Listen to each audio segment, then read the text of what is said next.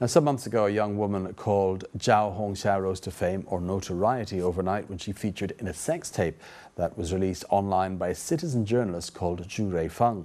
Now, the video showed Zhao in a compromising position with a Chongqing Communist Party official named Lei Zhengfu. Unsurprisingly, it was forwarded thousands of times. Lei was soon dismissed from his post, and police said Zhao was hired by a Chongqing businessman to film Lei and then blackmail him for hundreds of thousands of dollars. But not only Lei was involved, another 10 officials were soon sacked amidst claims that they also appeared with Zhao in similar videos as part of a wider extortion scheme.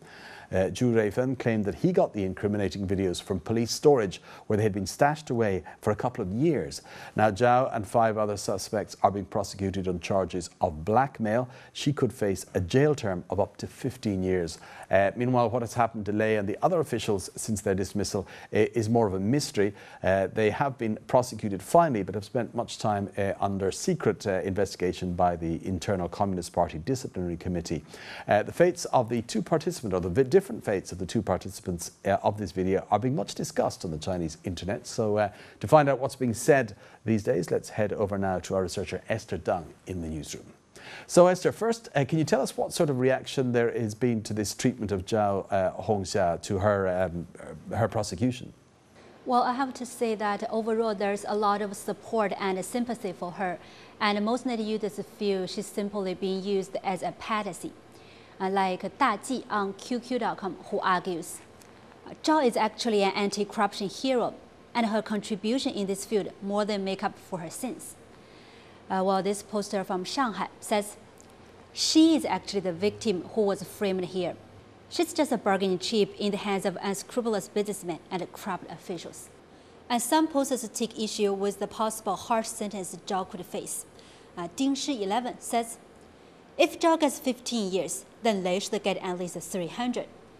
And a poster on Sohu.com feels that the young woman should be rewarded rather than punished. Whatever her intentions were, without her, these corrupt officials wouldn't have been exposed.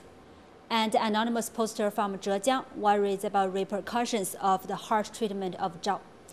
If other people are going to end up like Zhao, who will dare to report corruption in the future? While this poster from Jiangsu feels that may be exactly the point, to cover up more scandals.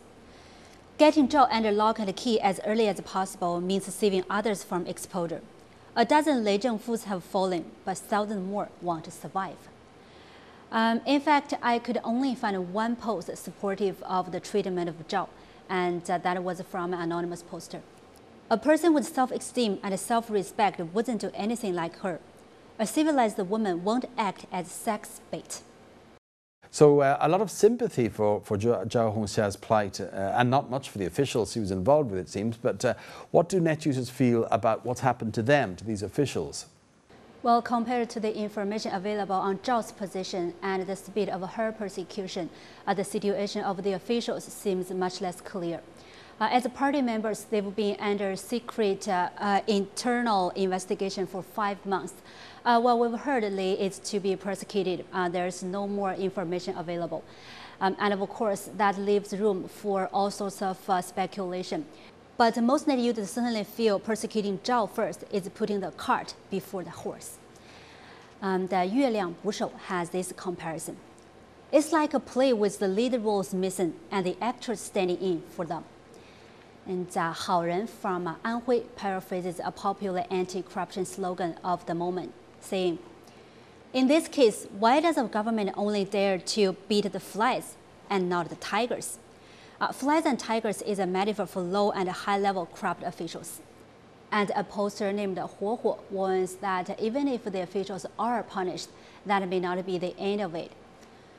They may get medical parole later, and they and their family are still taken good care of and lead a comfortable life. And this poster summarizes the online indignation. Corrupt officials cause more indignation than Zhao, who is a victim. But still, the persecution begins with her. It again shows the authorities' complete lack of PR skills. If they said what was happening with the officials at the same time, this would avoid the impression that there's one law for the elite and another for the rest of us. Okay, Esther, just to wrap up on a broader level, this case came to light after a citizen journalist released the incriminating video online. What have net users to say about the way that corruption cases have been exposed recently, many of them, it seems, by members of the public like this? Well, quite a lot. Some sarcastically call this Chinese-style corruption fighting. A post on QQ.com sums up a lot of the feeling about this online. Statistics show that 80% of corruption related to prosecution stem from whistleblowers. Nowadays, this happens online as it's the most efficient approach. A net user posts the evidence online. If they are lucky and the post causes a sensation, the party discipline watchdog may be forced to start an investigation, which prompts this poster to ask, if most corrupt officials are removed after online exposures, just what is the Discipline Inspection Commission doing? Well, a poster on Sina.com.cn adds, we shouldn't fall for the idea that temporary campaigns are enough to beat corruption. Instead, we need systematic and lawful anti-corruption efforts. And let's finish the discussion with this plea from a poster named Chaimen Yanxi. To achieve the eventual goal that people don't even consider corruption as an option and totally eradicating it is a long, slow process. But please improve the system. People need a fair social environment. Okay, thanks for that, Esther. And that was China Take researcher Esther Dung with online reaction to the prosecution of that young woman in the Chongqing sex video case. Next up on China Take, some of the top trending phrases on China's most popular search engines.